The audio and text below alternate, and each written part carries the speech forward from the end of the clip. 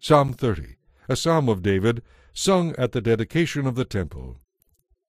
I will praise you, Lord, for you have rescued me. You refuse to let my enemies triumph over me.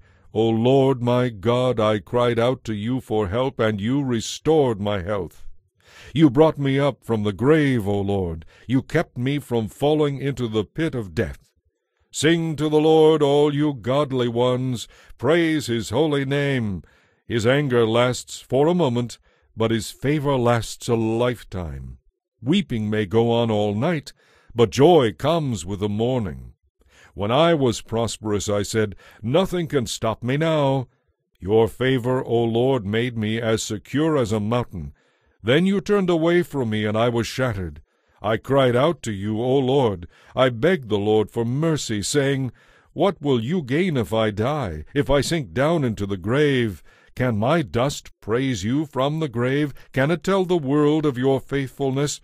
Hear me, Lord, and have mercy on me. Help me, O Lord. You have turned my mourning into joyful dancing. You have taken away my clothes of mourning and clothed me with joy, that I might sing praises to you and not be silent. O Lord my God, I will give you thanks forever.